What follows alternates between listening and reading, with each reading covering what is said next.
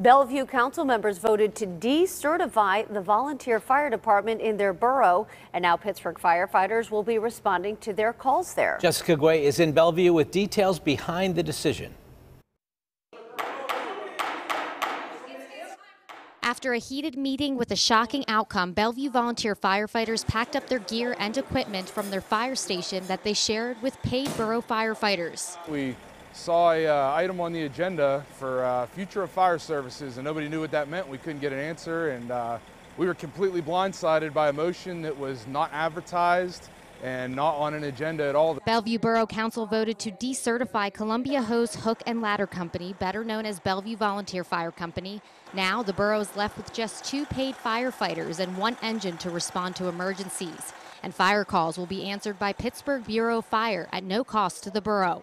It's tragedy. I got to tell our residents, when you call 911 tonight, and the girls and guys that have showed up for years and years and have done well by you and saved lives and saved property, we're not coming, and it wasn't up to us. It's unsustainable to rely on the city of Pittsburgh, and it's going to take longer for their excellent firefighters to get here to Bellevue.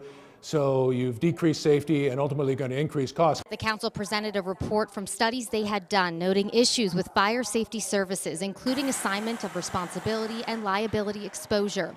They said the volunteer company does not have the staffing capacity to provide adequate services. And we're just as short as anybody, but there's many times we get a big fire, a bad call, you see the news calls that are making headlines.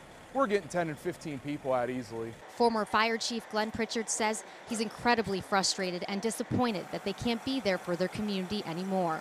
This isn't necessarily an irreversible decision, but the damage to the volunteer morale and what we're now thinking this borough thinks of us it cuts deep.